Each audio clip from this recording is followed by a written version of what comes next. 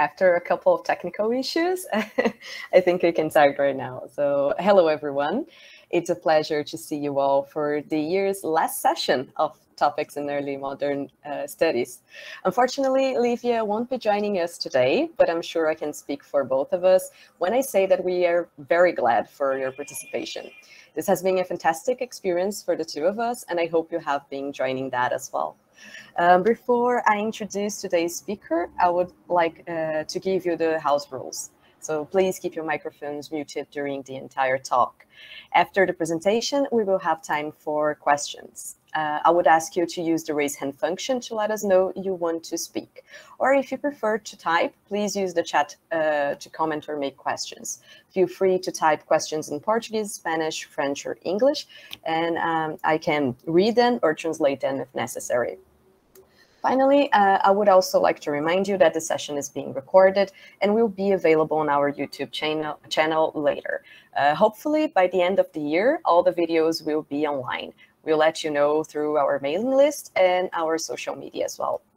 Well, having that said, I'm very honored to receive Dr. Luís Filipe Silvério Lima today. He teaches early modern history as an associate professor in the history department of the Federal University of São Paulo. He received his BA, MA, and PhD from the University of São Paulo and was a fellow at the John Carter Brown Library in Brown University. His main research interests refer to the production and circulation of prophecies and apocalyptic ideas in Portugal, England, and the Americas in the early modern period. Luís Filipe is the author of a series of articles and books. Among them, I would like to highlight Visions, Prophecies, and Divinations, which he organized together with Ana Paula Torres-Megiani. Besides all of that, Luís Filipe is my PhD supervisor, and I'm particularly happy to have him as a speaker today. He will present a paper entitled Fake News about the False King Sebastian of Portugal in Elizabethan and Jacobean England, which I'm sure will be a fascinating closure for this year of discussions. So thank you, Luís Filipe, for accepting our invitation, and the floor is yours. Thank you. I'm very happy to be here. Thank you, Verônica, for organizing everything. And so this paper I will deliver is part of a broader research. It's a work in progress. And I hope to learn, not only talk, but also learn with you and with your questions after my talk. I hope that it's interesting for you as well as for me. So I'm going to present here. Let me, okay.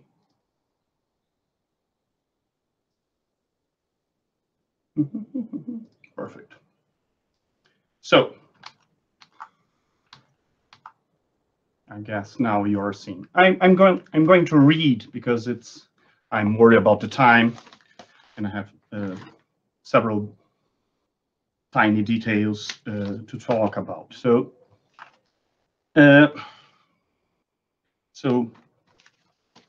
I'm starting to read here. Between 1605 and 1606, Gervase Smith, a Puritan minister from Polstead in Suffolk, was denounced and investigated by members of the Privy Council, among them Robert Cecil, Secretary of State. Based on the interpretation of prophetic texts from books Smith had inherited, he had uttered a prophetic interpretation by which the Papist James I would be dethroned by the truly Protestant Edward VI, who would either resurrect from the dead or return from Africa, where he would have been hidden in self-exile since 1553. In October 8th, 1606, one of the witnesses summoned by the Privy Councillors, Minister John Hawking, was inquired about his contact with Smith and his so-called prophecies.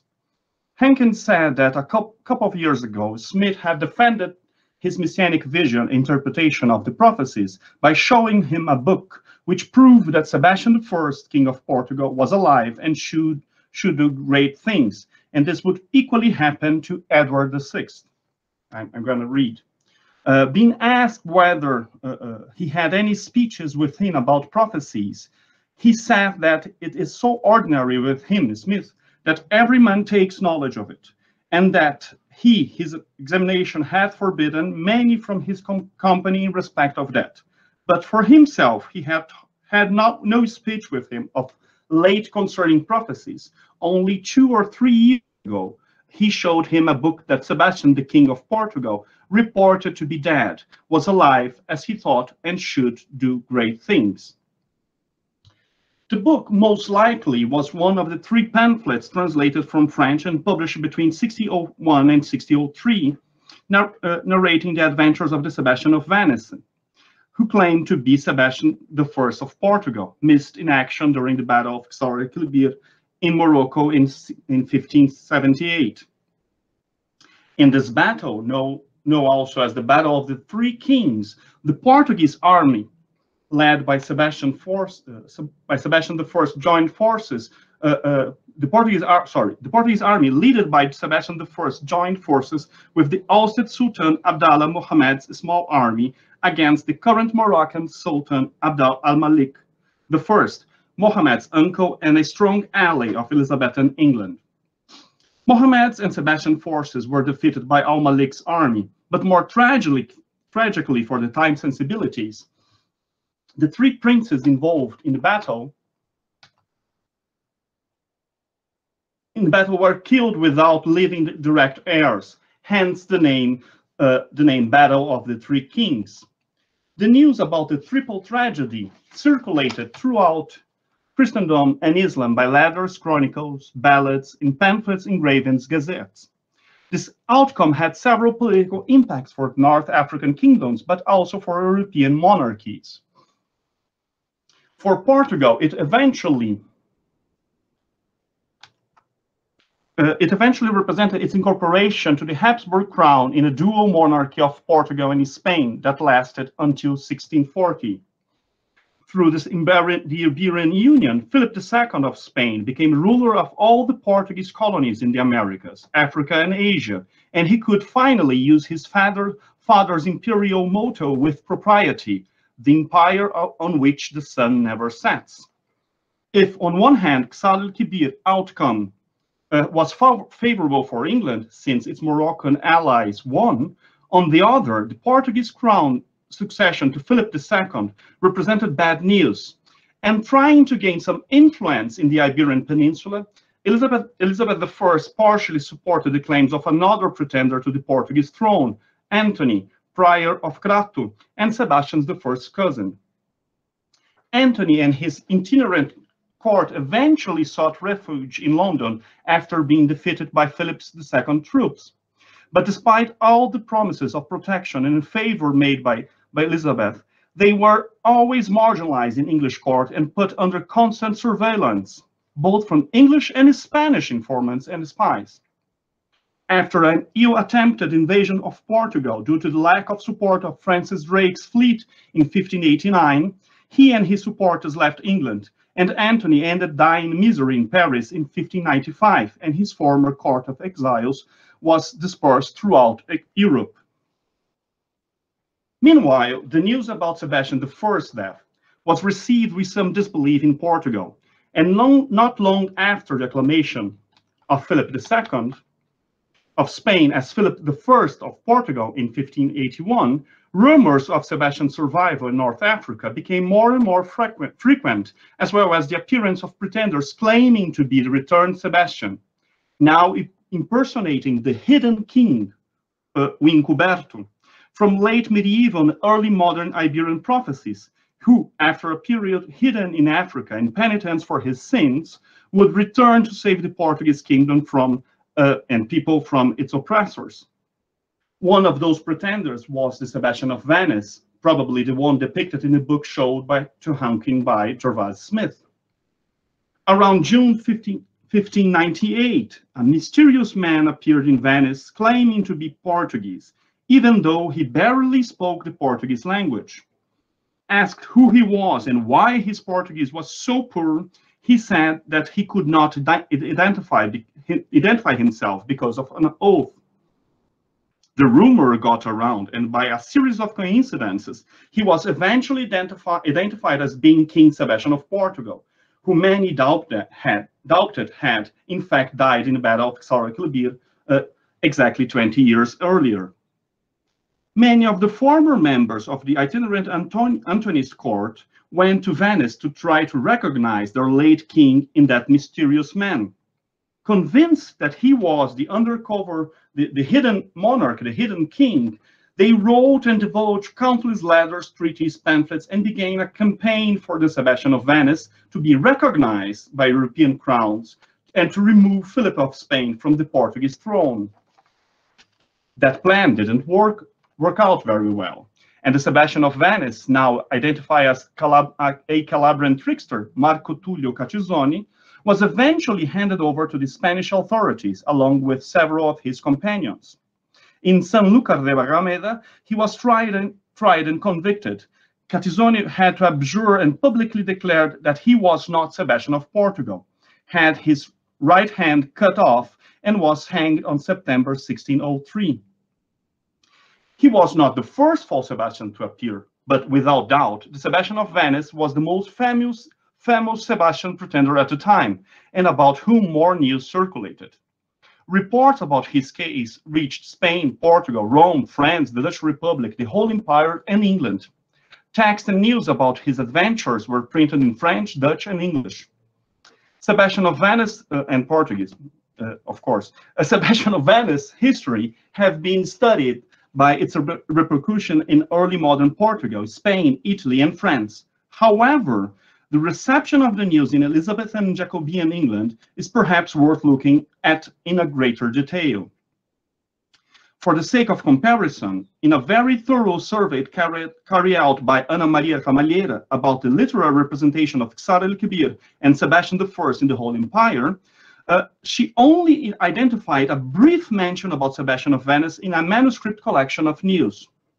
This scarce reference contrasts with more than a dozen of German reports that circulated about Czar el-Kebir right after the battle, followed by the translation of several chronicles and pamphlets about the end of Sebastian I's reign, the Iberian Union, the claims of Anthony, prior of Crato, printed until the early 17th century. As I intend to show, the reception in England surpassed by far a couple of mentions to Sebastian of Venice adventures. But why this English interest in the false Sebastian? Cases of false pretenders were not untimely. As we can learn by Yves-Marie Berset and Eliève Filden's studies, the Sebastian of Venice was one among several impostors that inhabited 16th and 17th century European imagination. Many of these impostors' stories were told and written either to report the news of some hidden king as another fabulous tale, or to denounce another case of imposture and give one more example of the common's credulity. There are plenty of examples if we look at the English sources of the period, as shown by Thomas Hugh, among others. In a very preliminary fashion, it is possible to list some reasons for the English interest in the development of Czar el-Kebir battle and its consequences. The anti-Hispanic and anti-Catholic feeling due to the memory of the reign of Mary Tudor and her husband King Philip II vigorously resumed during the Anglo-Hispanic War and after the defeat of the Invincible Armada in 1588. The support about Fibel given by Elizabeth I for the claims to the Portuguese crown by the pretender Anthony already during the Iberian Union. And perhaps no less important, the fascination that North Africa and the kingdoms of the Moors exerted, not only because of a proto-Orientalist attraction, but because of a concrete interest in the material possibilities that North Africa represented for the imperial plans of the late Tudors and the early Stuarts. Notwithstanding, the news that King Sebastian had returned and appeared in Venice in 1598 to overthrow Philip III of Spain could be read in different ways at the time of political turmoil and confessional impasses due to the succession of Elizabeth I. It was possible, for instance, to do parallels with the Portuguese case, since Elizabeth was earliest as Sebastian, and one of the pretenders, James VI of Scotland, was already king of another realm. but maybe and overall because of the Anglo-Iberian relations on the one hand tense with Spain and on the other supposedly close with Portugal. The death or disappearance of Sebastian I in Ibir and its implications in terms of Anglo-Iberian relations were extensive material for the most varied productions from right after the battle until at least the 1630s. And it is in this bulge of production that the case of Sebastian of Venice must be understood. A good example of the presence of Ibir and Portugal's tragedy and the possible relations with the Sebastian of Venice can be measured on the Elizabethan and Jacobean stages. At least 3 plays on this theme were written, staged, and printed between the years 1588 and 1605. In 1588-1589, the Battle of Alcácer was performed and printed in a pamphlet in 1594 and reenacted several times between 1598 and 1603. The famous history of Captain Thomas Stukeley, which dealt with the events of Ibir, was possibly staged during the same period and was printed in 1605. And in 1601, a play called Sebastian, King of Portugal, was staged, most likely based on the strangest adventure of Sebastian of Venice, the same book that probably belonged to Gervase Smith and which I will discuss below. If we look at the dates of staging and printing of the plays, even the Battle of Alcácer, originally written in the 1580s, we will see that they roughly coincide with the period of news circulation about the false Sebastian. Therefore, I intend to discuss how the news about the false Sebastian of Venice was received in England in a period of dynastic change. Here, I intend to think about the statues of veracity and credulity about Sebastian's news coming from Venice. My question will be which notions of truth, belief, imposture, and falsehood guided the perception of the authenticity of the cause of Sebastian of Venice. At first, I will present some premises that are guiding these questions, giving some examples and delimiting some of my hypotheses.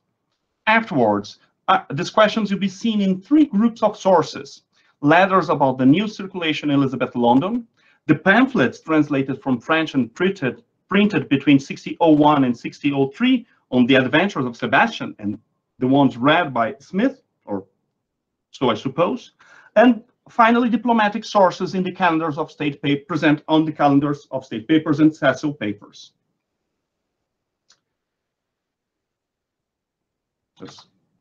Okay, yeah. In general, so I go to the first part of my talk. In general, there are 3 ways in historiography of thinking about these falsifications and impostures in the early modern period. The first is to consider that people, especially from popular strata, were more credulous because they lacked certain mental apparatuses pertaining to a supposedly more scientific rationality. It is the position of 19th century texts which told histories of tricksters and charlatans, for example. But this approach still appears indirectly in more contemporary works, albeit with an inverted sign.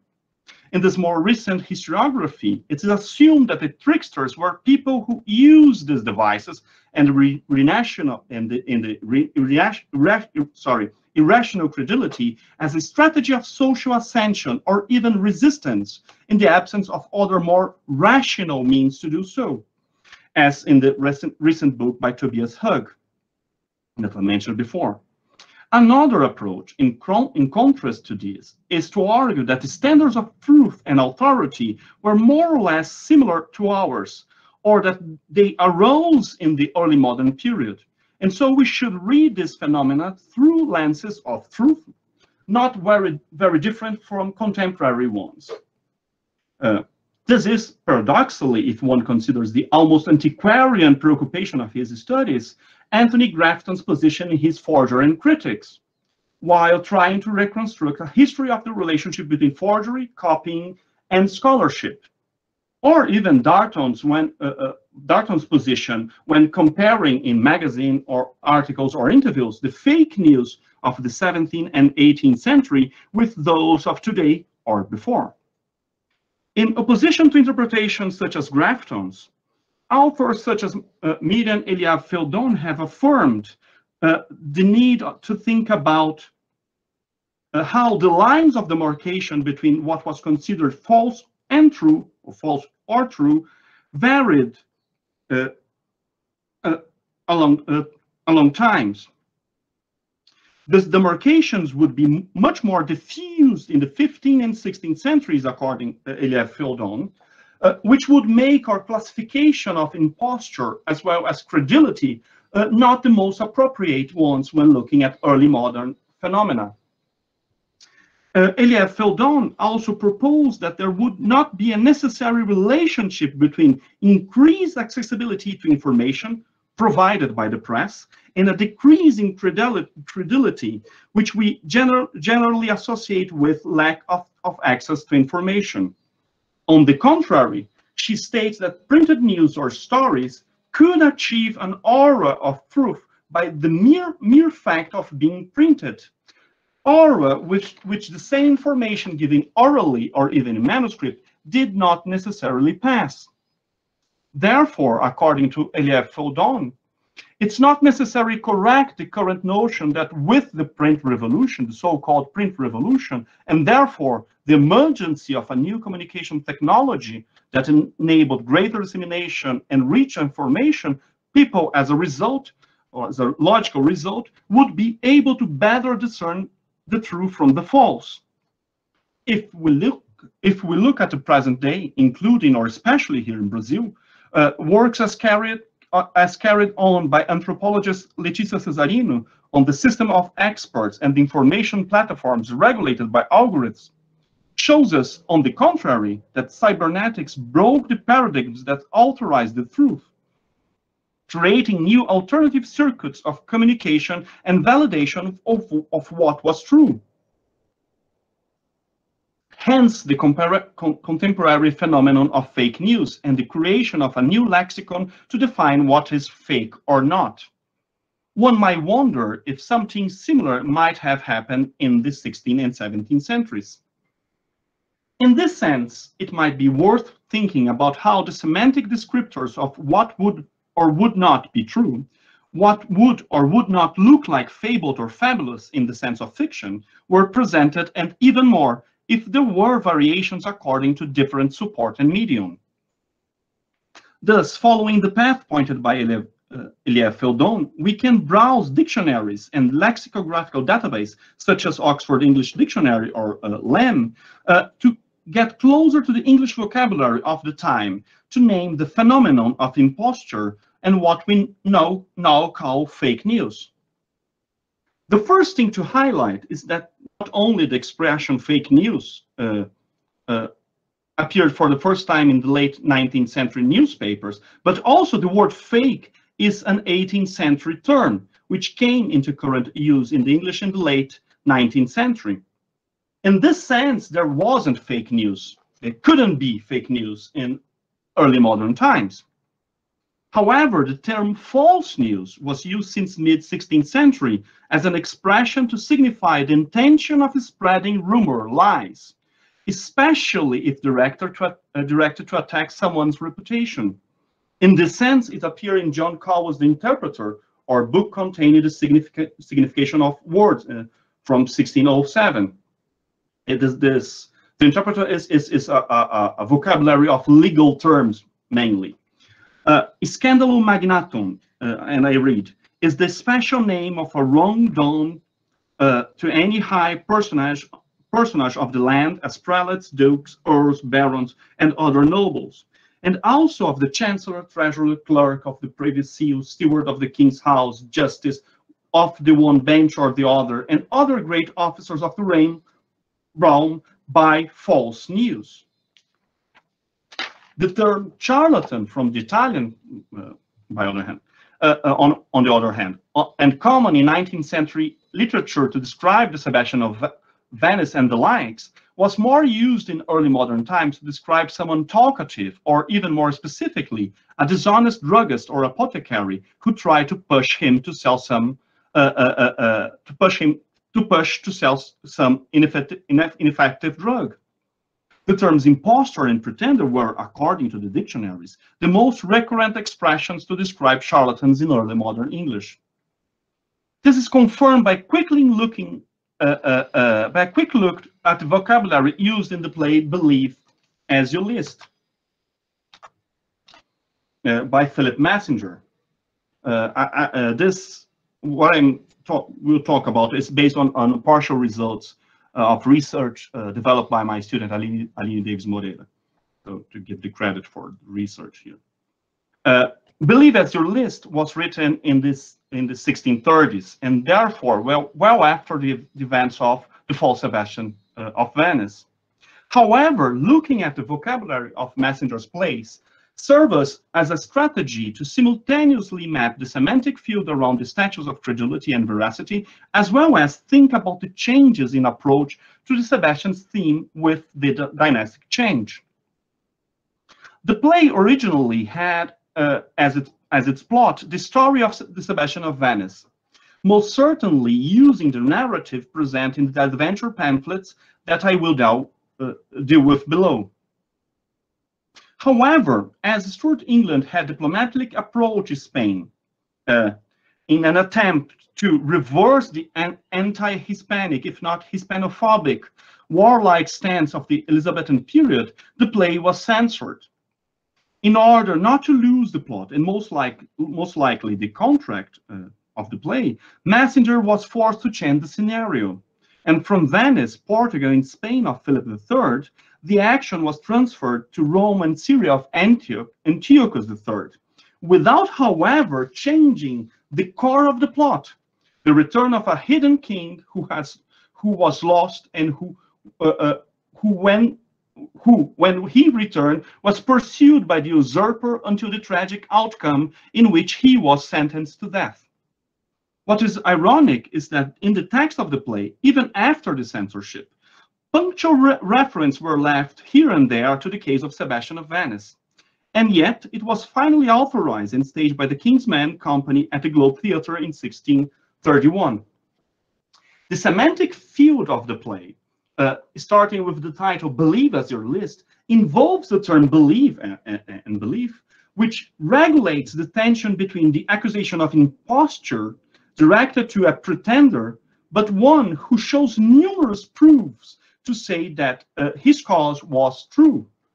Terms such as false, falsehood, impostor, imposture, pretend, pretender, prove, right, truth mark the dialogues of this Caroline drama. The semantic field in the plays is always used in the disputation of one's beliefs. At the end of the play, but the end of the play shows that tragically, being true does not mean being believed, and even being believed does not result in salvation or victory.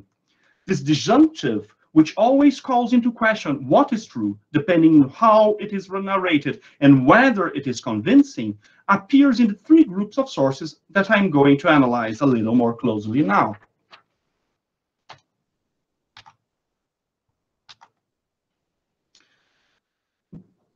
I'm going to start with the first brief mention of Sebastian of Venice case that I found in a printed text. It was in 1599 Satire of Travel Narratives, Nash's Lenten Stuff. Nash commented that in this pamphlet, commented that the greedy seagull ignorance of the common people and the rural fools was apt to devour anything.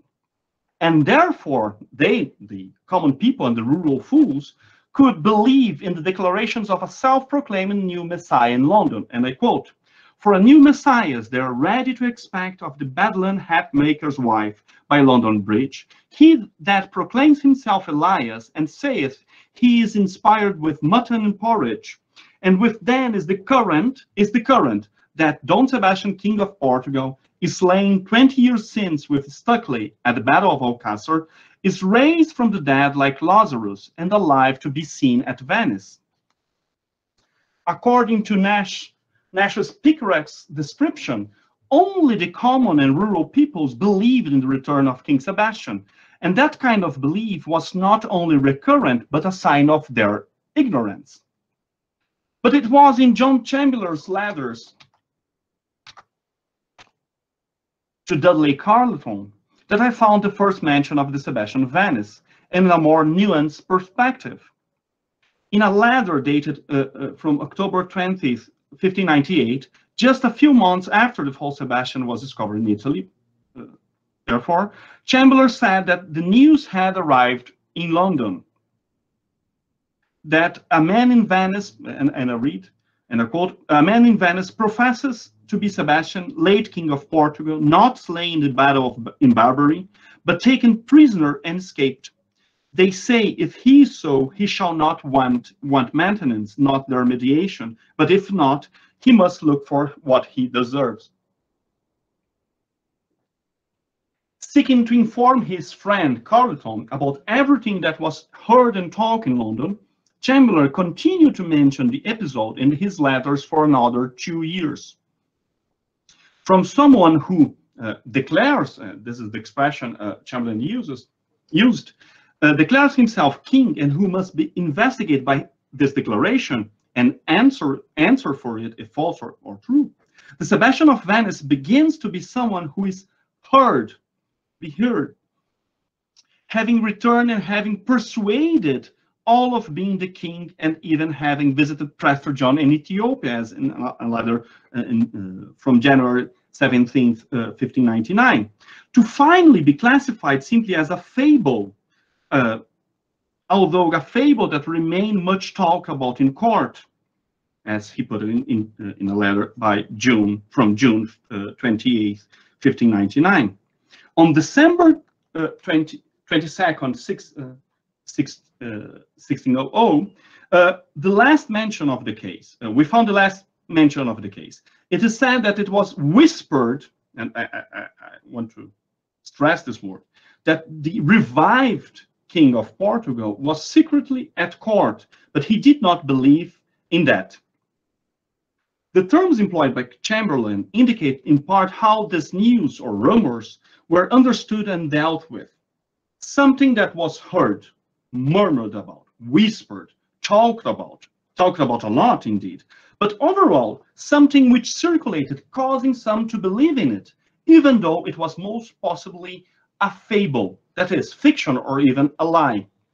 Stories of or false news, when well told, can persuade, and therefore one should pay attention on them, regardless being false or true.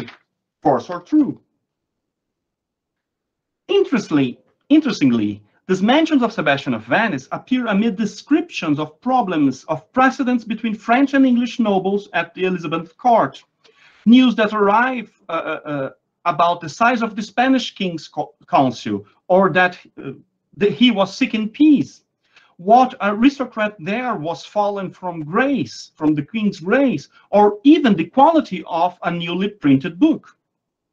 Chamberlain was what was called a Paul's walker, that is, someone who frequented the St. Paul's Cathedral area for news, as this was the epicenter of rumors and news about the court and what was happening in the city, in the kingdom, and abroad. In this word of listening to what was said and commenting on what was heard, news about Sebastian of Venice circulated amid so many others. Chamberlain reported this news to his protege Carleton, who was trying to gain posts in the court through diplomatic activity abroad, and was relying on his friend Chamberlain to keep himself informed of developments in London. The stories of Sebastian of Venice and whether he was in fact disappeared king were not only the object of comment in London, at court and in the city, were considered as valid news to be reported. If they were viewed by some with some suspicion, they would not be so different from other rumors that circulated, and therefore could or should be transmitted and commented on as pertinent information. But let's see, and finally, second group of sources, but the printed printed text most likely read by Gervase Smith, and which inspired two plays that I mentioned before. Between 1601 and 1603, 3 pamphlets of the Sebastian of Venice were translated from French and printed in London. The Strangest Adventure That Ever Happened, The True History of the Late and Lamentable Adventures of Don Sebastian, King of Portugal, and a continuation of the lamentable and admirable adventures of Don Sebastian, King of Portugal. Apparently, they were compilations organized by the Dominican friar José Teixeira, a former Antonist supporter involved in the anti-Philippine struggle, who in France would rise to confessor to Catherine de' Medici and advisor to the French king.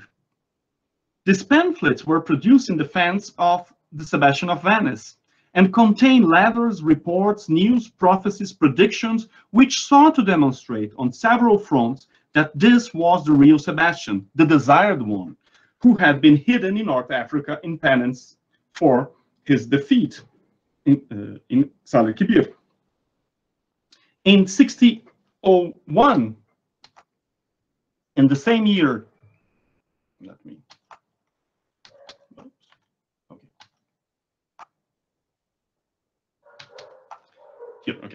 in 1601, the same year it came out in Paris, the first of these French pamphlets was translated into English by Anthony Munday and printed by Richard Field in London under the title The Strange Adventure.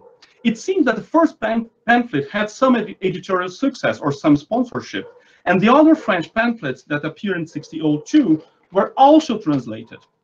The first pamphlet, Adventure Admirable, was also translated into Dutch and printed in Amsterdam in 1602, but only in England, the 3 French pamphlets were translated and printed. Anthony Munday was a translator known for his versions of Iberian texts, but rendered from French.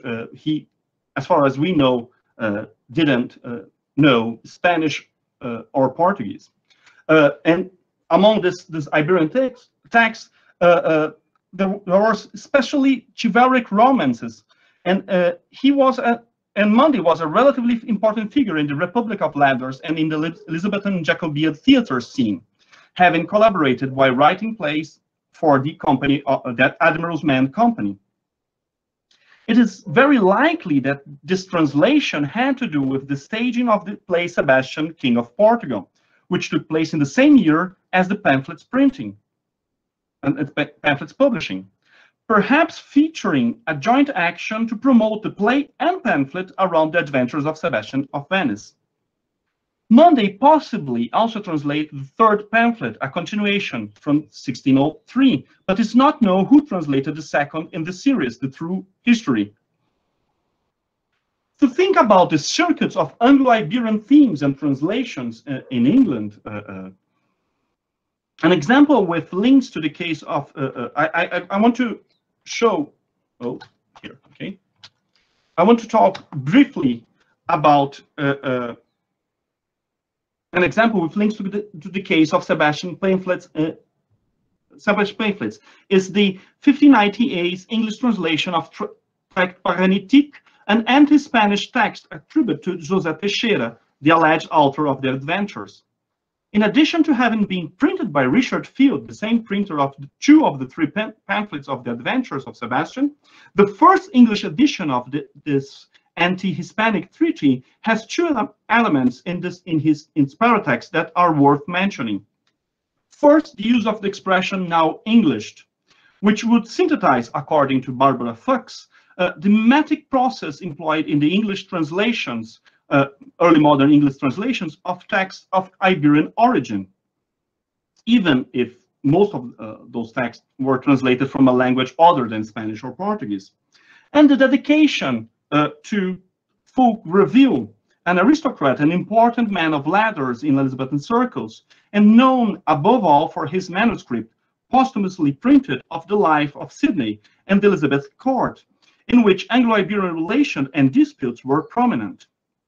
like the pamphlet, the treated a tribute to Teixeira, had also been translated from French, and were most texts of Iberian origin printed in London. This indicates possible paths of the English circulation and reception of news, debates, and information about the Iberian world. So everything probably went through France before reaching London or England. It would not be possible to discuss in depth the topic of translation, but following the footsteps of Bell and Housington, I would like to look at the paratextual elements of the adventures pamphlets as central ones to think printed translations. In this sense, it's important to look at the title pages.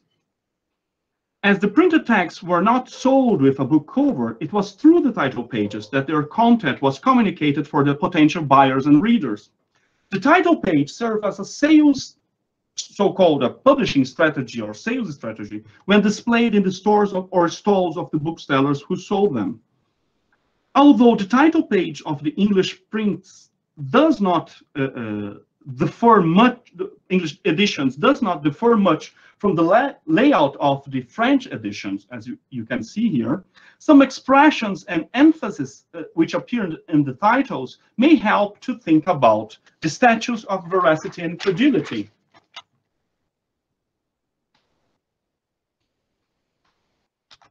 So I would like to stress the expression, the strangest adventure ever happened, histories, adventure admirable, lamentable, adventures, true history, etc., that are highlighted there.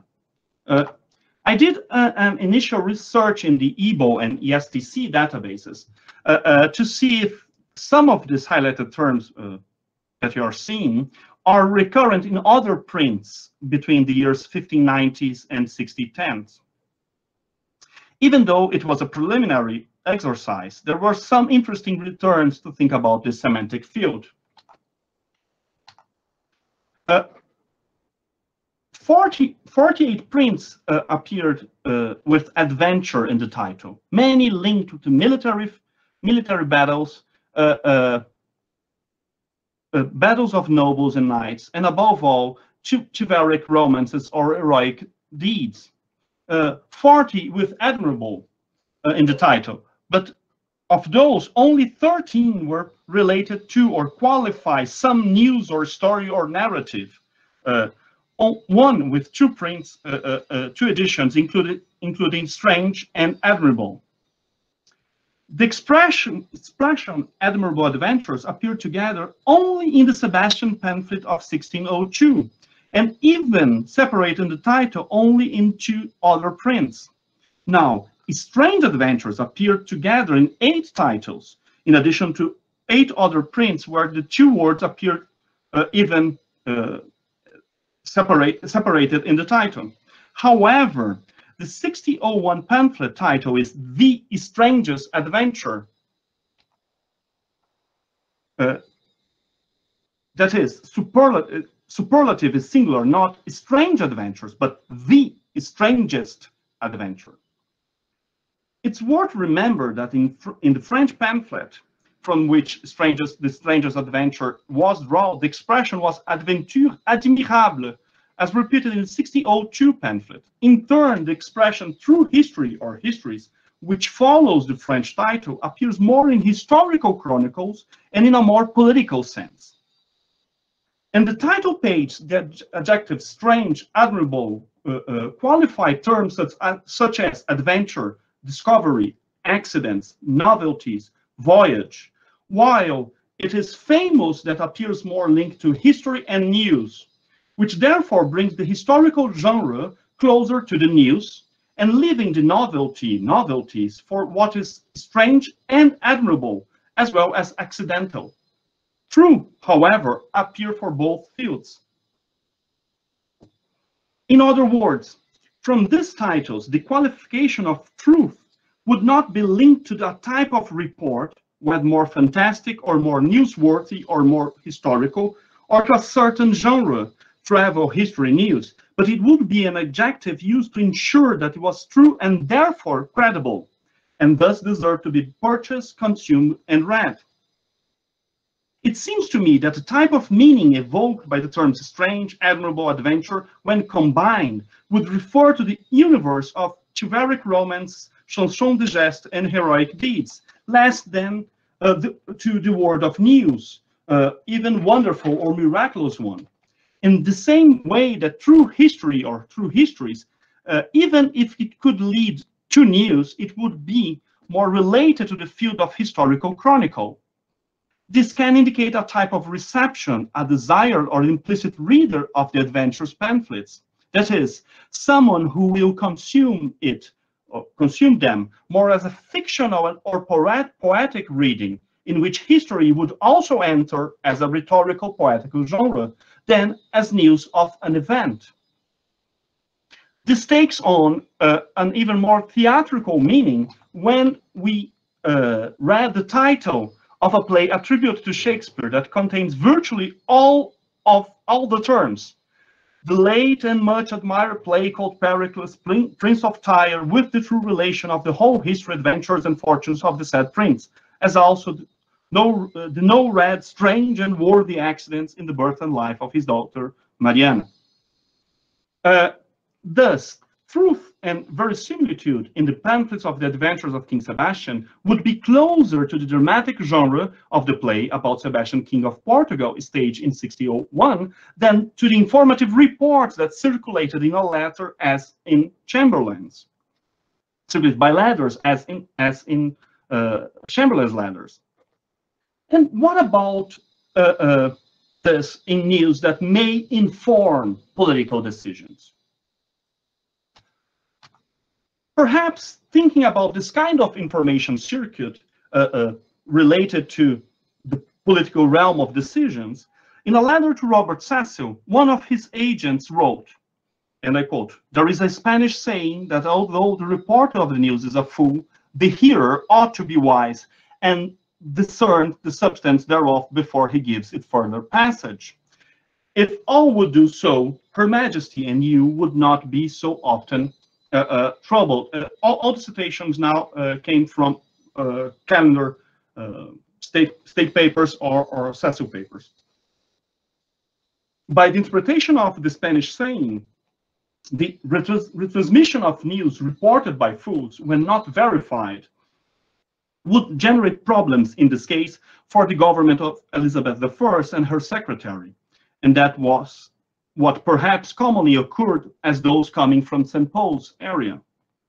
However, when looking at the mentions of the case of Sebastian of Venice in the documentation of the reign of Elizabeth I and even James I, what defined the discernment about the substance or matter of the news was guided by a type of prudence and wisdom that was not always exclusively informed by the veracity of the narrative. And here I enter finally in the third group of sources.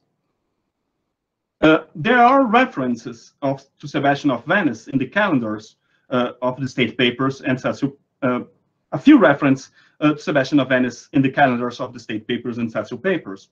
In addition to 2 letters sent by Sebastian of Venice supporters that I should analyze in other occasion, I found about a dozen references, generally brief, in letters from ambassadors or reports from English agents or various subjects, agents on various subjects between the years 1598 and 1605. In this documentation, in the sources generally addressed to Cecil, it seems to me that it mattered more to report what was happening in Italy and in Spain than to question or even verify whether Sebastian of Venice was in fact the lost king on the battle on Salakibir battle. It was often highlighted what the appearance of King Sebastian was causing on the minds of the people in Portugal, and how, and this was important, it was stirring up fears in Spain. If we put together these brief mentions, first with a passage about what having, again, a Portuguese king in Lisbon could cause in terms of the European political realignment, especially in relation to France and England against Spain. And secondly, with reference here and there to issues of the Portuguese throne and even the British crown succession, we may have a bigger picture to understand the approach towards the diplomatic or the crown's approach towards Sebastian of Venice's case. Perhaps the stone more preoccupied with following what was happening was part of a political calculation that was less caring about the truth of the Sebastian cause and more concerned with the possible dynastic and political implications. Maybe mainly the interest resided within the range of possibilities of increasing the English sphere of influence over Spain that had just lost a king, Philip II, who died in 1598 and was the nemesis of Elizabethan England.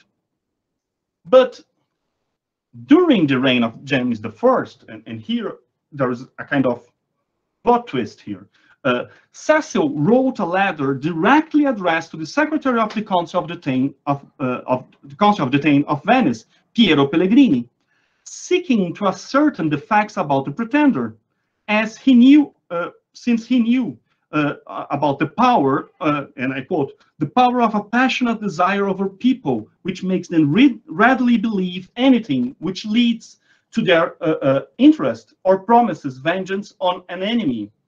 And Cecil did not intend to give credence to these assertions or to reject them without inquiry.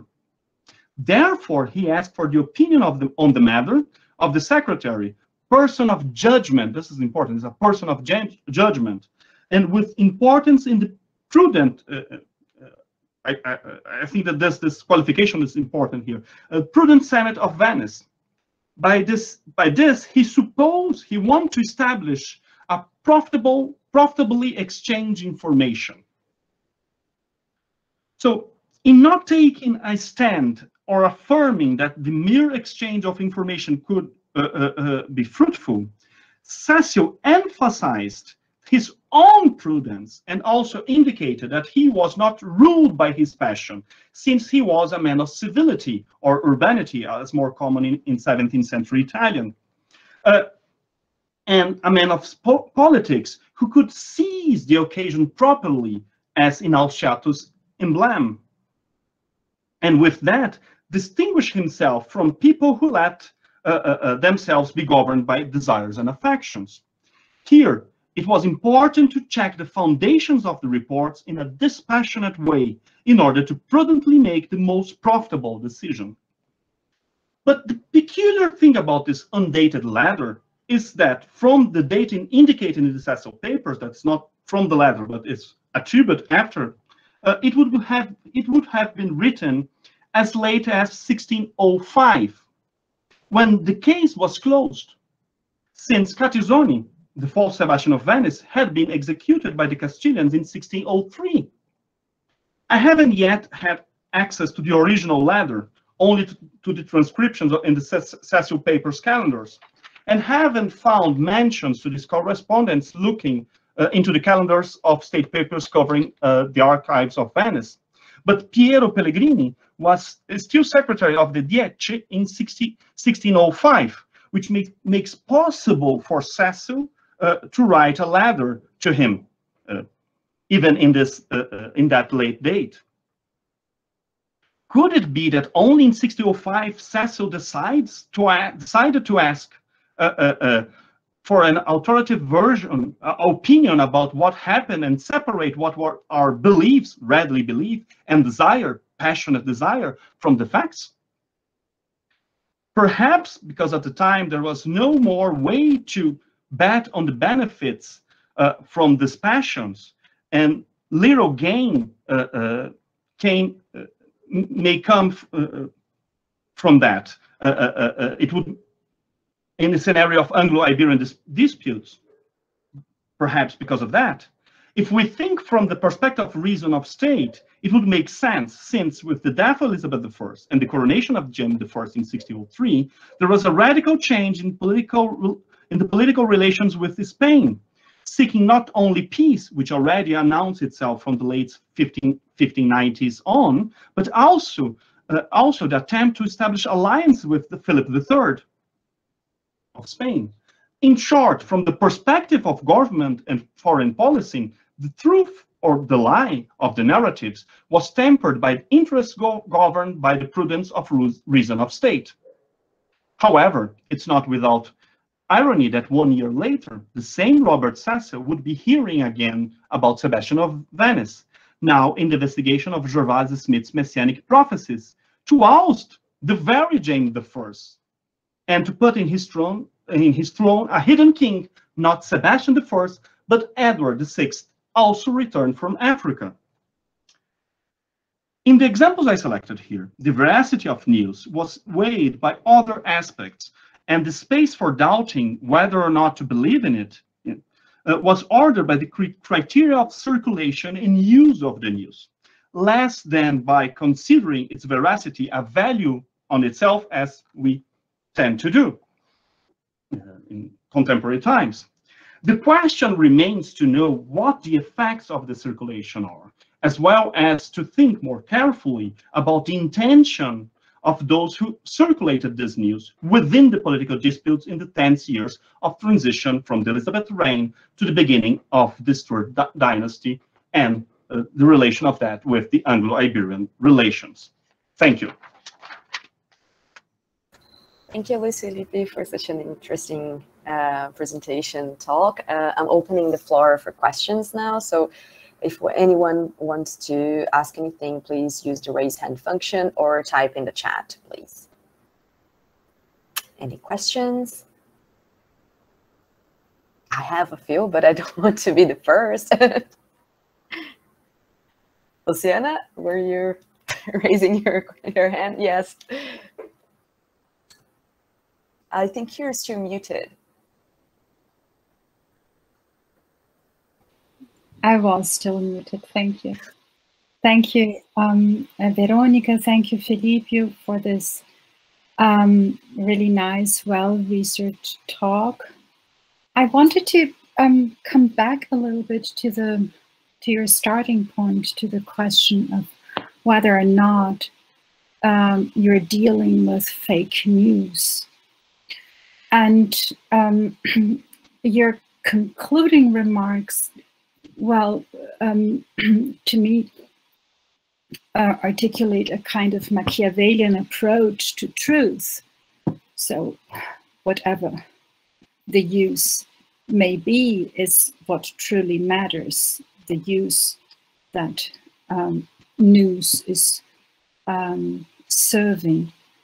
Perhaps you could elaborate a little bit on that and contrast it to our notion of fake news. And I think this is somehow related to another remark you made in the beginning of your talk regarding the different technologies, the technology of print and the digital technology, particularly the platforms and social media, and that the faith of certain historians regarding the dissemination of print, for instance, that like Chartier and many others, the way they narrate the so-called print revolution is, well, there are more books, more readers, more reading lead to more skepticism towards king and God, so towards authority. However, it's a kind of negative argument because we aren't told much about the reconstitution of authority. So what I'm wondering is if you're interested in looking at specific practices associated with print. So if you imagine yourself dealing with one specific case of a printer and translate on the circulation of that given manuscript to gain insight into these new practices that the print medium enabled, and perhaps that could also be obliquely more illuminating for us to understand the use we make of digital media, because it's not the medium, the technology in itself, but also the way we manipulate it and use it. It's a little confused, but I have a sense that, a feeling that you got the 2 points.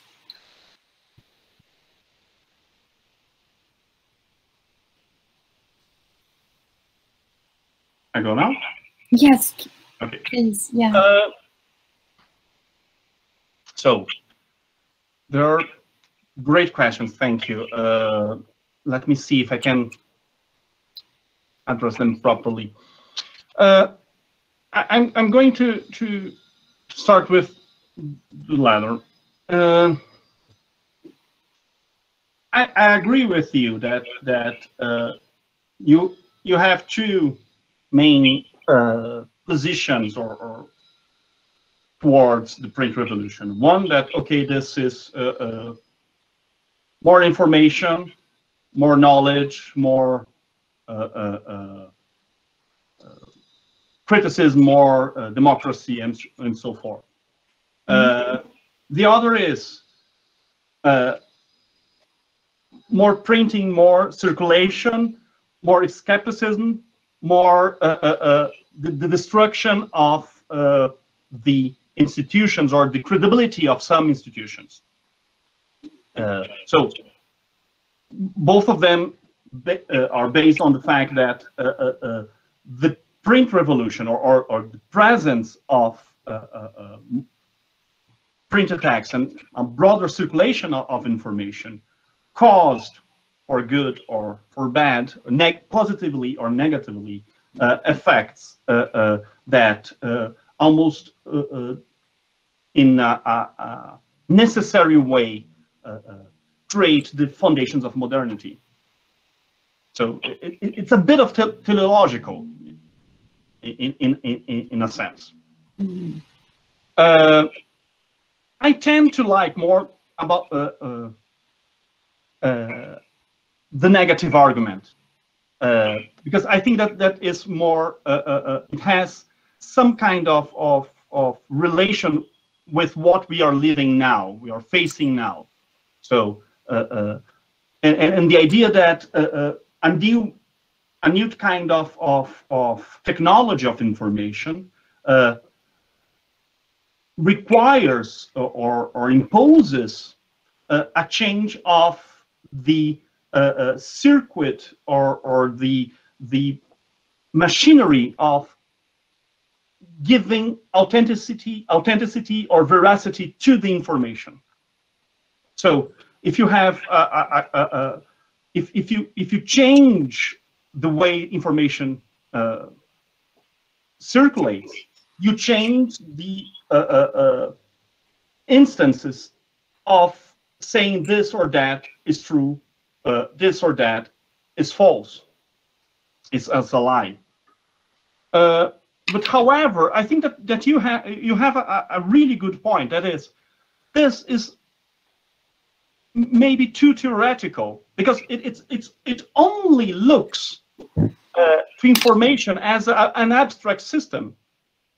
So as a system with so we are always thinking about abstract examples and trying to make a diagram of it. And I think that you are completely correct in stating that one should look to concrete cases to test both or other hypotheses, and even to think about our times.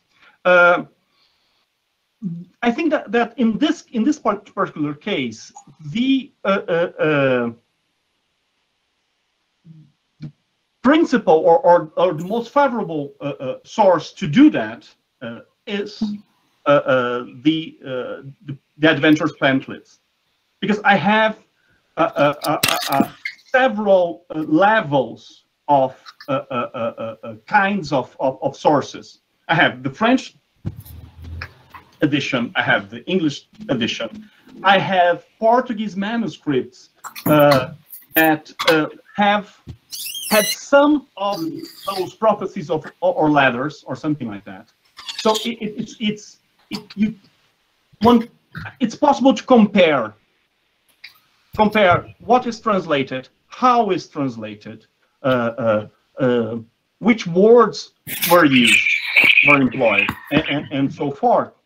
And also, as there is this production of plays and at the same time, and this is a small, tiny, almost ridiculous small mention of the pamphlets in Gervais Smith investigation, but we have some hints of circulation. For instance, one of the plays, I don't remember if one of the plays that narrated the Sarıkibir battle, that was, I think, it was, I don't remember which one, but one of them had a whole dialogue that is quite similar to a passage of the first, I think, of the Adventures pamphlets. And the end of the play was staged, in theory, for the first time, but for the first time before the publishing of the pamphlets.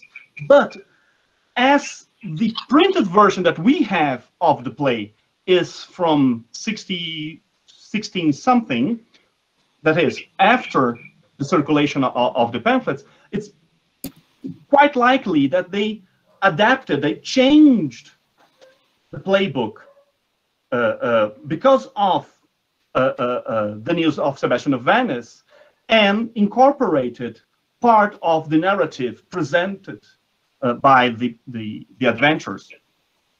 The Strangers, I guess it's the Strangers Adventure, and I think it's the Battle of Alcázar. I don't remember, but I have this right down at some point. So I think that it's possible to think in these terms. And then we have Richard Field, that is a printer known for printing translations and texts from Iberian sources. He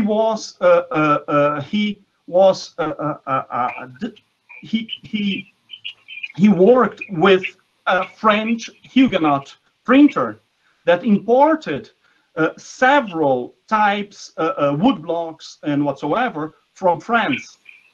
And some of them were used in the Adventures pamphlets and are exactly the same or very similar to the French pamphlets. So it's interesting to compare them and see, okay, not only the disposition is similar of the title page and inside including, but also some elements, typographic elements, are not necessarily the same, but almost identical. So it's possible to understand, and then understand how the news, how the information circulated, and how it, in this circulation, it changes. So I think that this is possible. I have to go back to the archives and to libraries. The problem is that this research is on hold for the last 2 years. So I'm trying to elaborate in theoretical terms and not empirical terms. So everything I have done in the last 2 years are looking at this on the screen, text on the screen, sources on the screen. I didn't have the opportunity to fill a book or a source materially in 2 years' time. So that's a problem. I don't know if I've answered your second question. I'm not sure if I can answer it, to be honest, but that's the way I'm thinking about it. About the Machiavellian approach to the truth. Yeah, that's odd to hear. In theory, I wasn't aware of that actually, but you are right. I think that the end of my presentation goes into that direction. So and I think that it's not necessarily the best way to approach it. Well, I think it is. I think it's great because it's a rhetorical. Well, it's to think about politics in rhetorical terms, very much. Yeah. Right? In terms of politics, but not in terms of the other sources. For instance, I'm thinking about why Monday was so interested in publishing and translating and working with Admiral's men and print the Strangest Adventure, for instance. I think that one possibility is it's not necessarily a political endeavor, but also it's inserted in a patronage system, because he dedicated the pamphlet to the mayor of London and some aldermen and some individuals that were very important in the guilds, in Guildhall and whatsoever. So, and this was kind of a shift in his career. He started to work not in the court or for the court, seeking favors from the court or from nobles, from the aristocratic circles, and started to work for the city. And this was a great move from him. So I think that in some way, for instance, in the case of Monday, I have to look not only in terms of politics or anti-Hispanic tendencies or things like that, but also how he and Richard Field, for instance, operated in terms of a web of favors and patronage and things like that. Yeah, but then you don't have to make a pamphlet. You could make other things. The interesting aspect is that it is a pamphlet that shows so well. So there is information of a public realm interested in news and the circulation of pamphlets and a European network as well that emerges. That's a good aspect. I haven't thought about it. Yeah. I have to think that's something really important to think about. Why a pamphlet? So I keep saying this to my students, but now I see that I didn't do my homework. Yeah, that's a good question. I don't know if I answered everything. So thank you. That was great. Thank you. Any other questions? I want to make one of my own while people are still thinking about that. So Bruno will be the next one. It's just a short question. Mine as well. Okay. I was just wondering, when you showed the frequency of appearance of the terms, such as adventures and all of that, have you, I don't know if you had the chance to check if those texts were translations as well or not, or if they were originally in English? Because I was thinking, if, I don't know, some of those words seem a little odd to the places that they were located. So was that something that was echoing the original text in French or in any other language? I was wondering if, well, that is something in the title, but also across the publications and the decisions that the translator had to make. How could you evaluate that?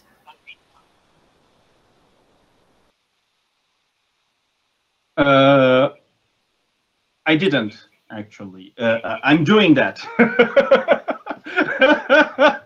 This is a good question. I'm doing that. Actually, she's not here, but Beatriz is doing part of this. Will start doing this with some pamphlets. But this is like something to look into. Okay, this is about the printed text translations. I guess this is something that it's fundamental for the rest of research. So I don't have now a good answer for that, except with the exception that this is really important, but I don't have great examples, for instance, about it.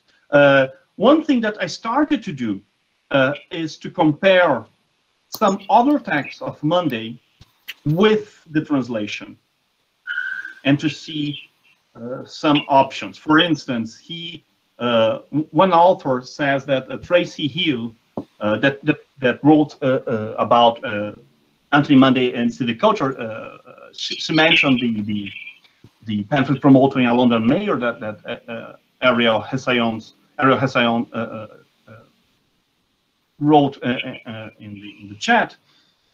She says that Monday has had the habit of putting an extra E and doubling any letter possible, and this is not. And this was apparently, according to Tracy Hill, a decision made by Monday, not by the printer, because different printers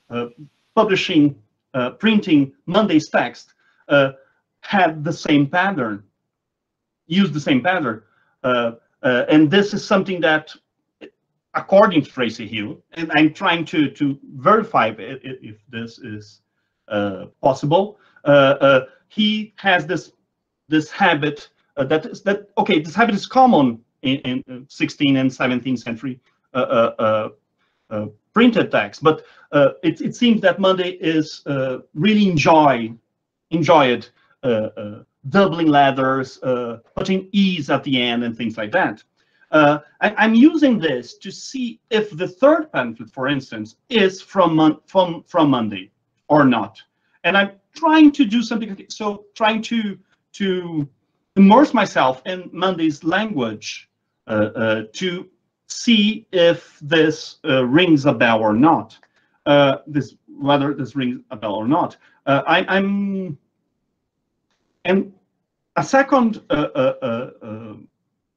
step will be comparing the translation. I read the French pamphlets, but I don't know, 3-4 years. Actually, for the first time was 10 years ago, something like that. I really don't remember.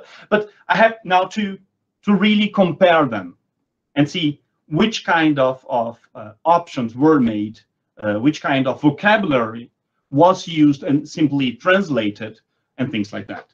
So this is a work to do. I hope I managed to do this before the end of before finishing the research project, because the project goes until October. So until October, I have to finish everything.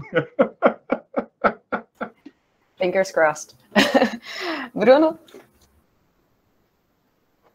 Hi, all. Luís Filipe, I found your talk quite interesting, and I have just 3 questions for you. When you talk about a system of experts, I do not understand precisely if you are agreeing with that or not. If you are, I would like to hear from you about which kind of experts were involved in the story that you are studying right now. If there were experts involved in the plays and in the letters, because when you show us a letter to Cecil, it was mentioned that they talk about blah blah blah blah blah, and who were they? Which kind of people were involved into transmitting this story forward? The second question I have is about grouping. If you are not talking about truth as something that it is in the news, but something that changes according to circulation, I would like to hear from you again if you could identify some groups that were formed around those stories, because I'm thinking in parallel with something of our age, like QAnon. That, you know, people they consume those kind of news. They create their groups. They walk together. They talk the same things. Well, you could find something like that in the early 17th century or not. And finally, when you were talking, I was thinking if those kind of stories, they were, you know, they were a business. If people could make a good profit from it, and if existed other place with other imposters in the same time being played in England. That's all.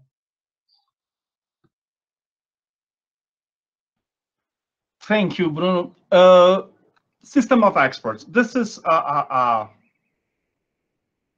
rough translation of Letícia Cesarino's terms.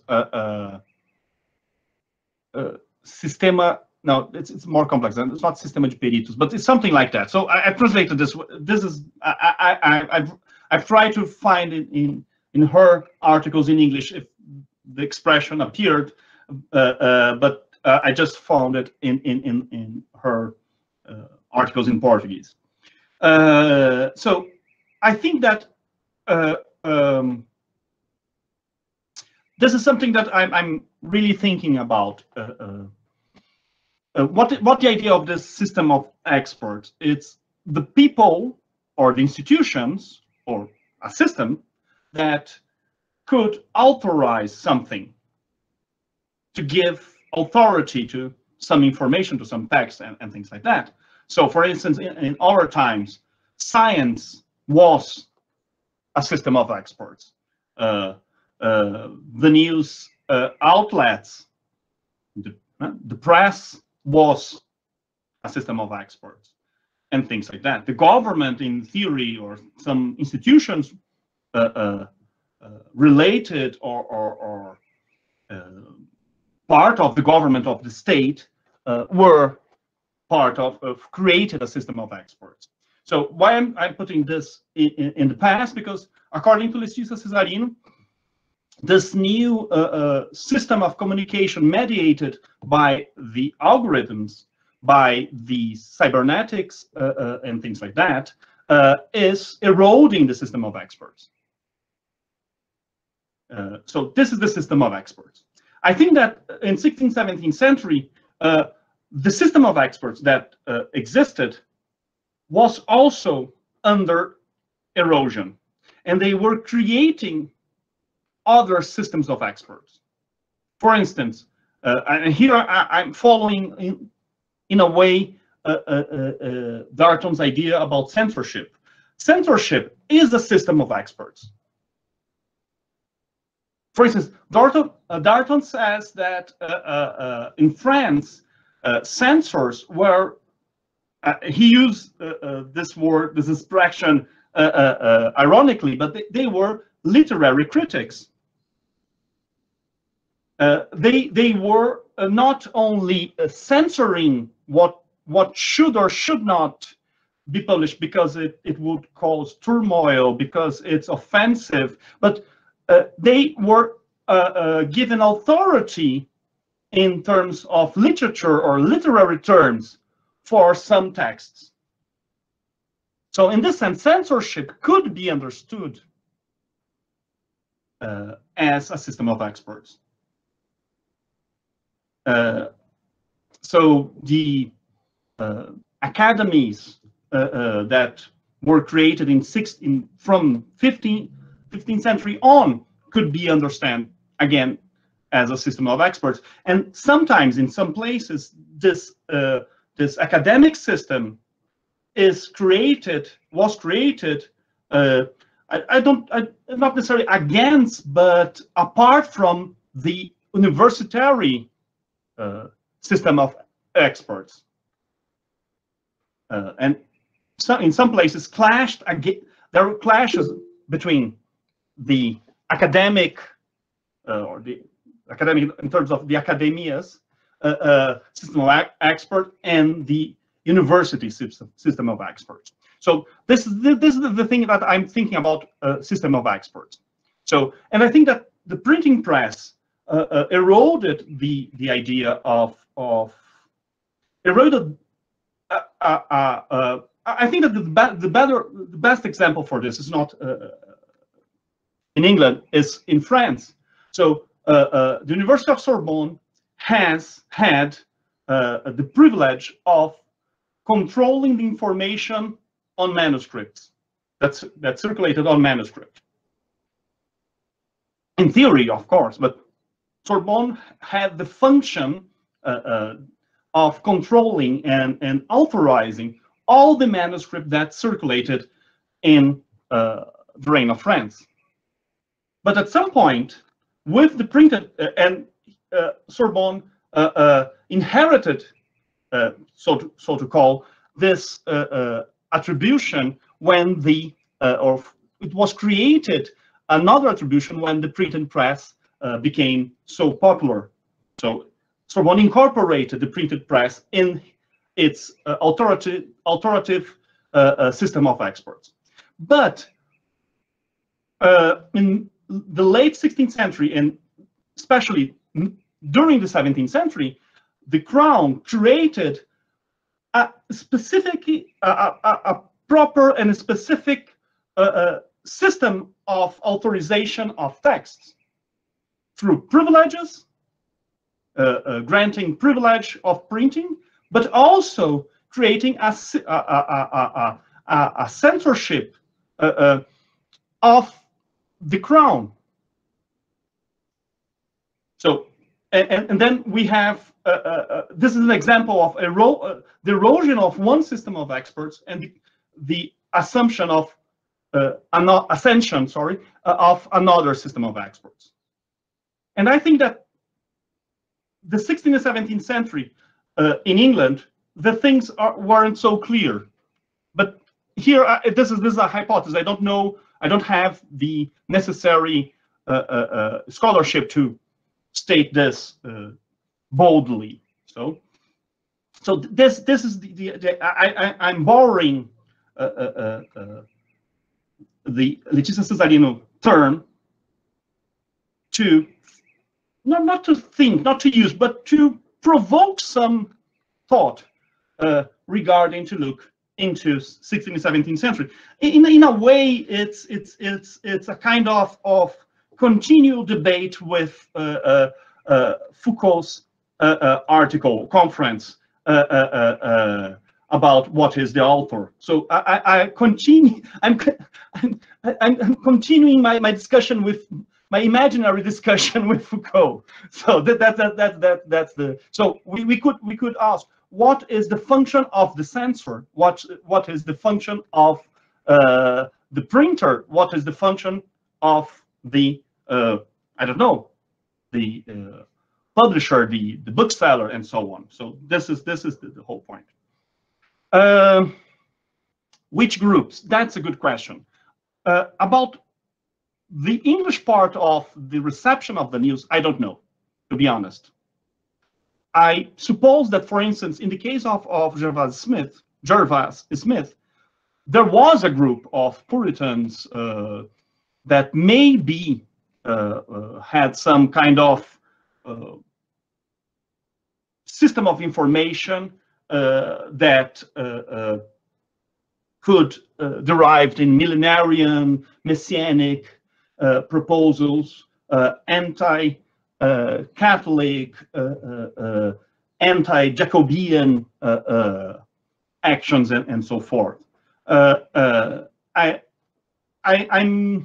don't have enough data to state it.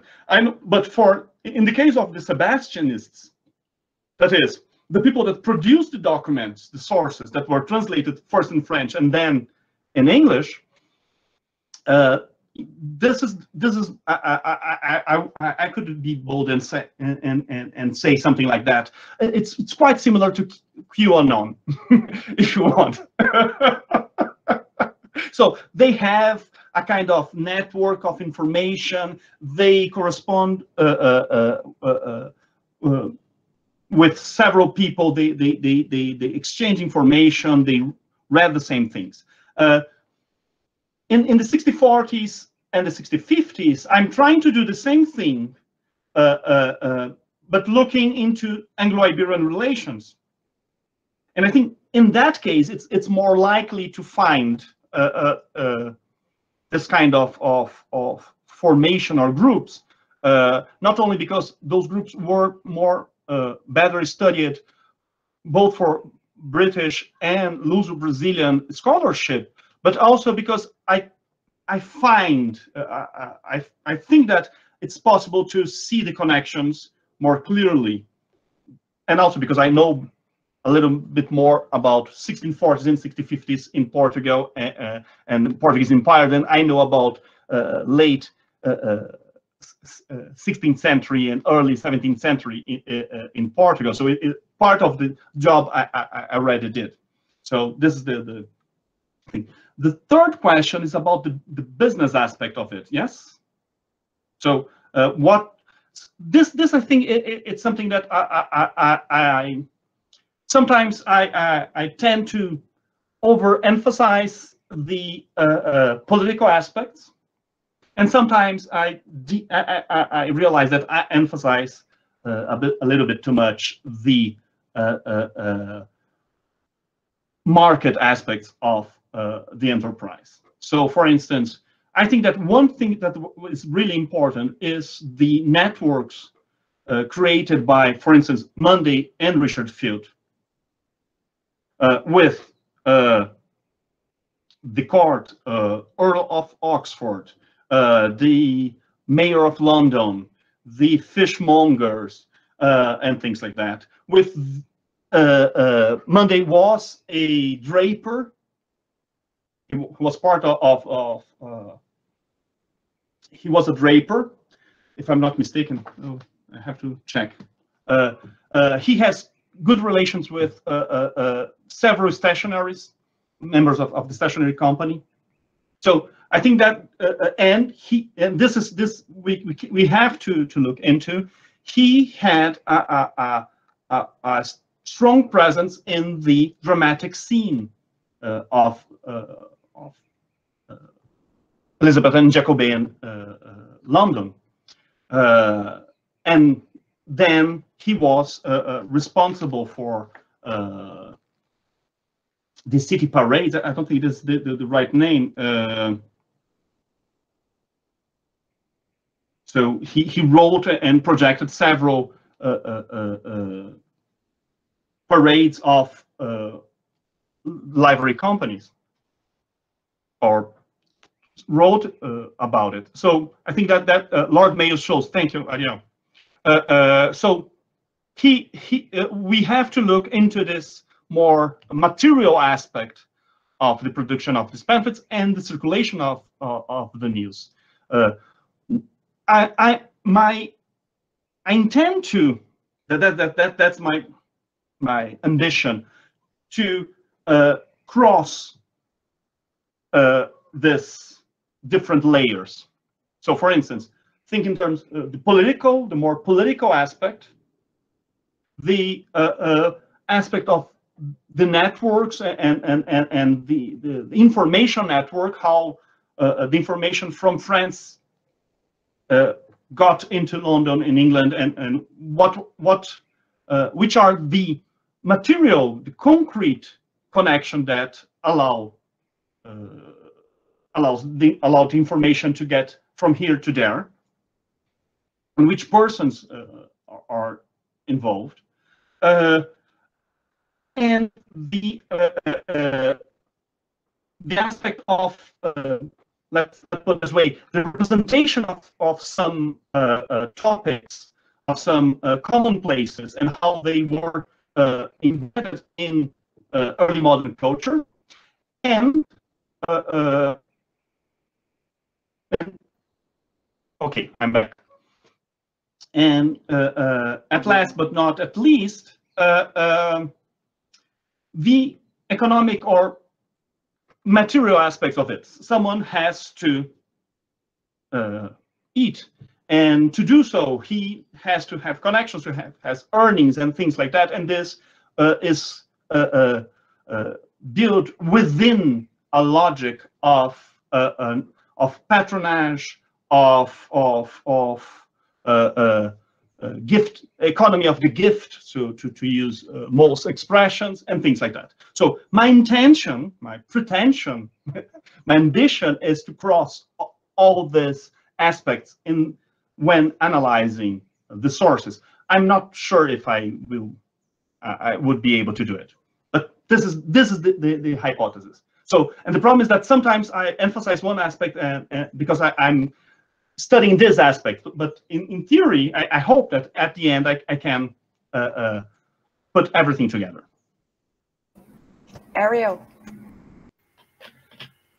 Thank you, Luís Filipe. That was fascinating, thought-provoking.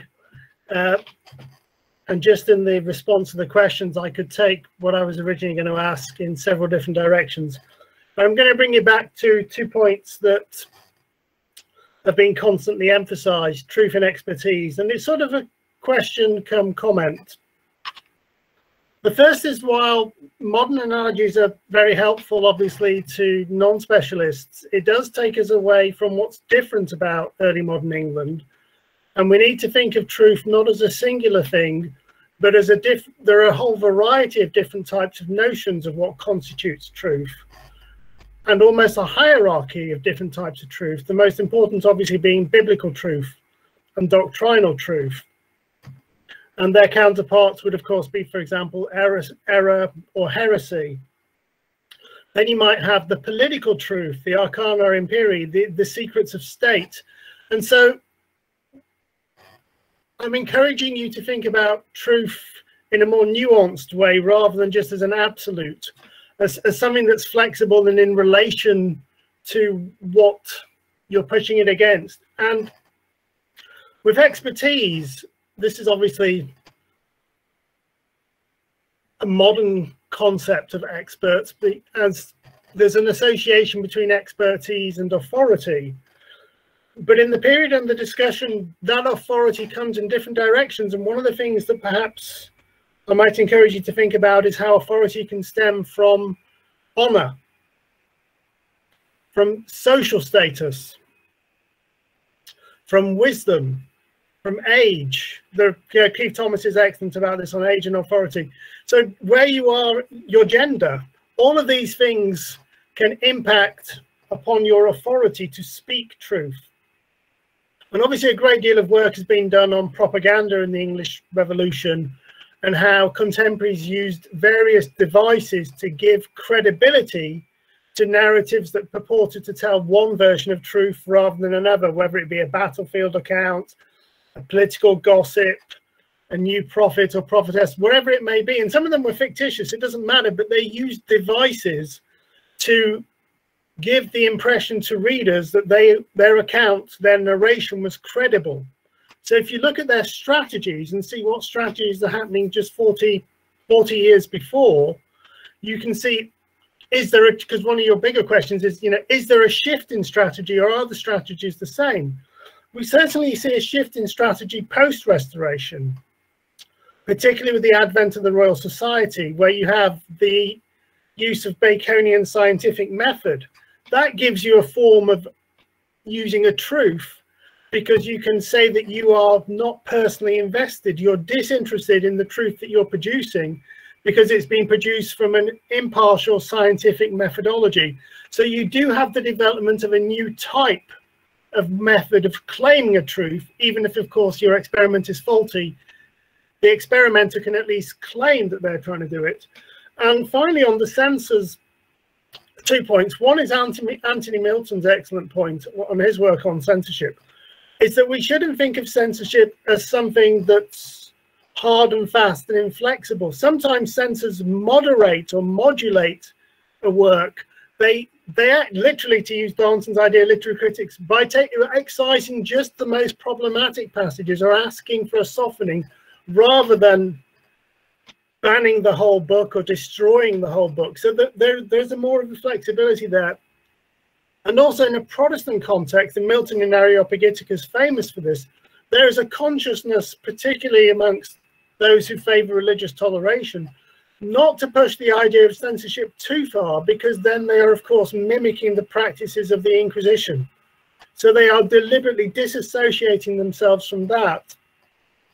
And the idea is a plurality of voices, provided that you attach your reputation, your credit to that voice, and take the punishment with it. And I mean, going back to, I think Bruno and others have been mentioning QAnon.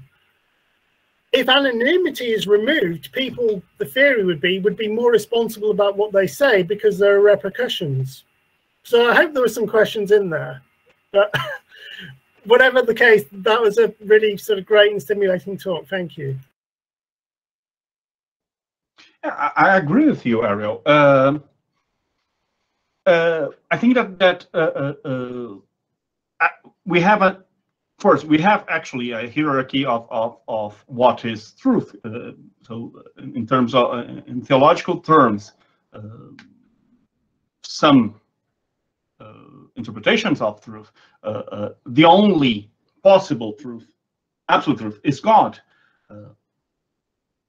The rest is just probabilities of truth. So in a Thomistic Aristotelian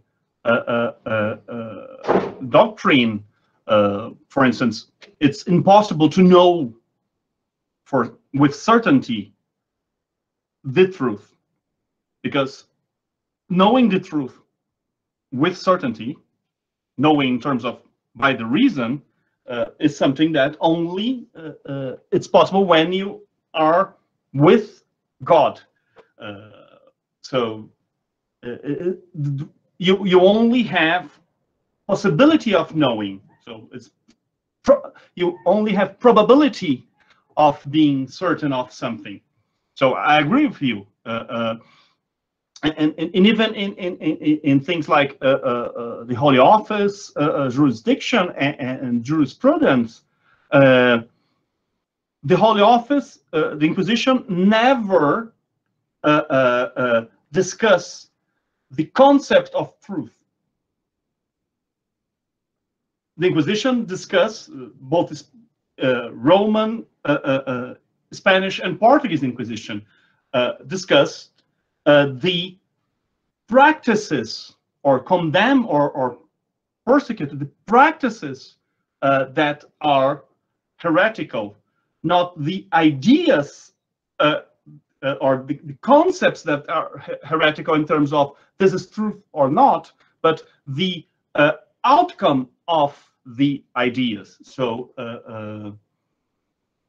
so what I'm saying is the matter is more of the practices than that knowing the truth. Because knowing the truth in absolute terms, it's impossible for humans in theological terms.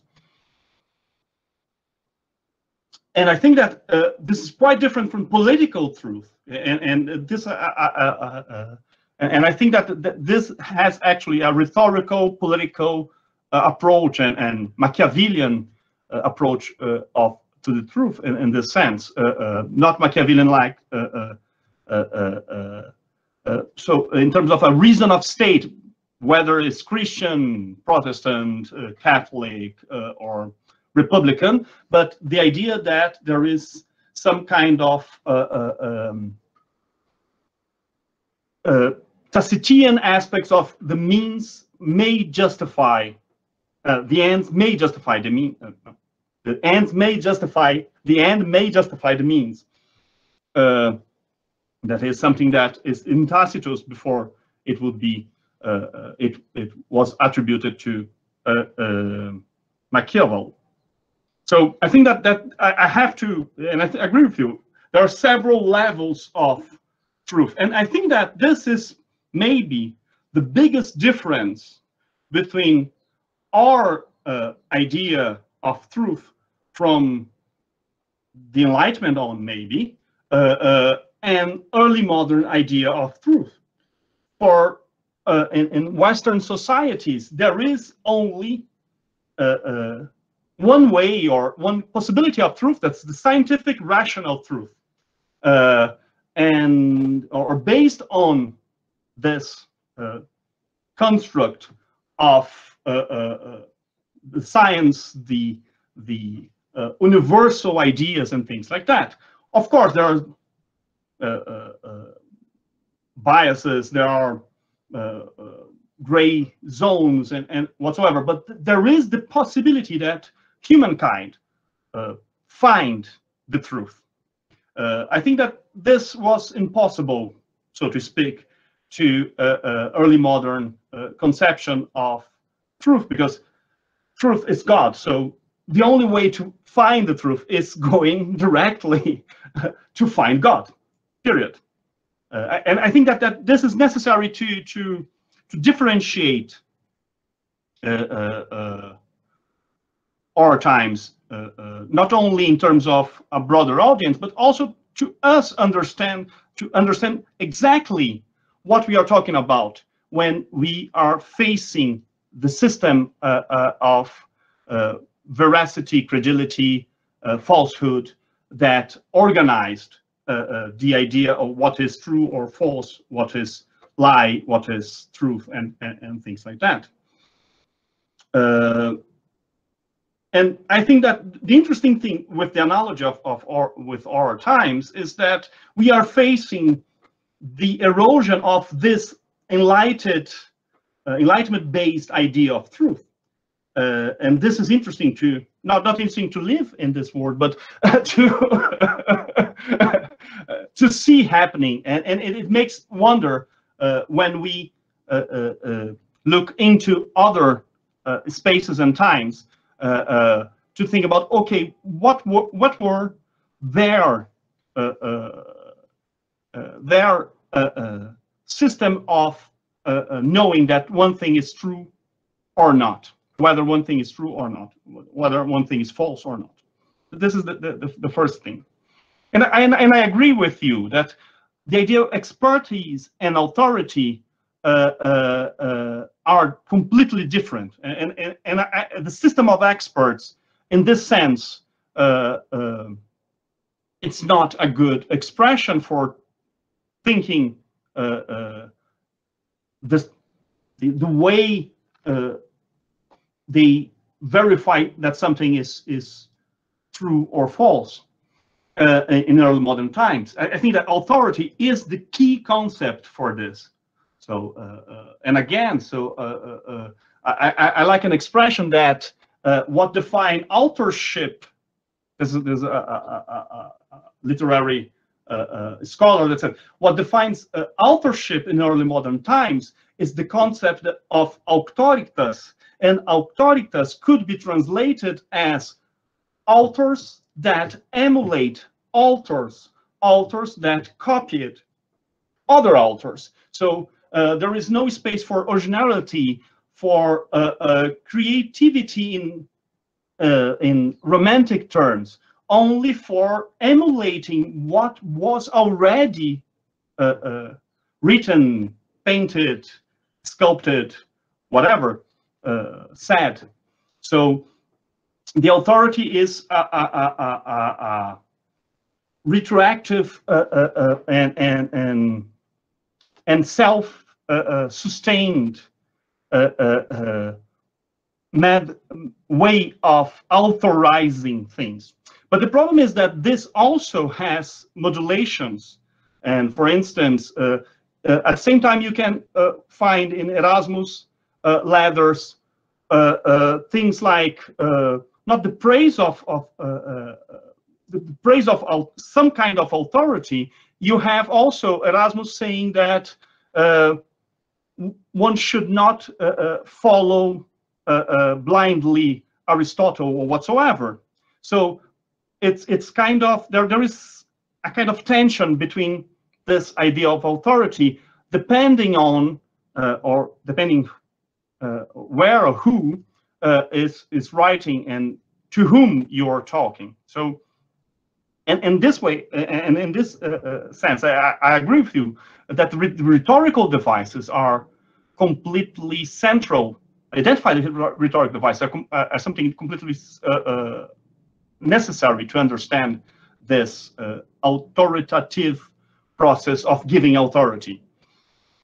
And this is something I haven't think about it in the way you put it, and I think that this is may be very interesting to compare, not compare in the short time, so 1601, 02, and then 1630, but to compare 1588, 1599 with 1640s, 50s, and then 1660s, 70s, and see if the rhetorical devices change it. If there was a clear shift of strategies, and I think that you are completely right when you see the Royal Society is a huge element of change. But it will be interesting to see, for instance, to compare Dryden's play about Sebastian of Venice. It's from 1672, I guess, with Messenger's play of 1630s, and the Stuckley plays and the adventures pamphlets from late 16th century and early 17th century, and see if this is something that I can do with some control, and it's feasible to do, and see if the vocabulary, if the terminology shifted or changed. There is several. There's one thing that I'm really interested in doing, that some plays from the Renaissance period with Iberian or African themes, with battles against the Moors, Spanish, and whatsoever, that are partially related with the Sebastianists or the Sebastian or Alcázar plays, were reenacted and rewritten in the 1670s and 1680s, and some of them were also adapted to kind of opera by Purcell, for example. And it would be interesting to see the changes. Some people already did that, and so I didn't have to. I don't have to do from the scratch. I have to read what other authors already have done. So in this sense, it's possible to compare and see, for instance, the idea of Iberian relations, the idea of what is true and what wasn't, the idea of being an imposter or a pretender, to be false, because usually the Moor or the Spaniard is usually depicted as false person, an imposter, and things like that. So see if these things change, and how the vocabulary, if the vocabulary actually changed. So, and about censorship, I really love to think about censorship in less